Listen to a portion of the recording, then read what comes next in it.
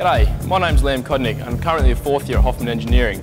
I graduated from year 12 and decided I needed to do an apprenticeship. I wasn't really a big fan of sitting in the classroom and sitting at a desk all day, so I knew I wanted to be sort of hands-on. It was a job I wanted to take on as a bit of a challenge. It's quite a good trade. It really did challenge me in a lot of ways.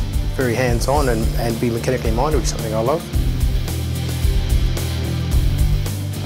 After a bit of work experience, I decided that mechanical fitting machining was a trade for me. So I'm almost qualified. During this time I've been earning while I've been learning. Getting decent money, getting all the nice nicks and knacks, be able to go out and all that and have a good time.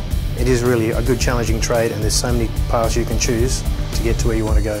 I highly recommend this trade to anybody who's keen for hands-on work. Fitting and machining can open doors to mining and oil rigs and really get you earning some big dollars.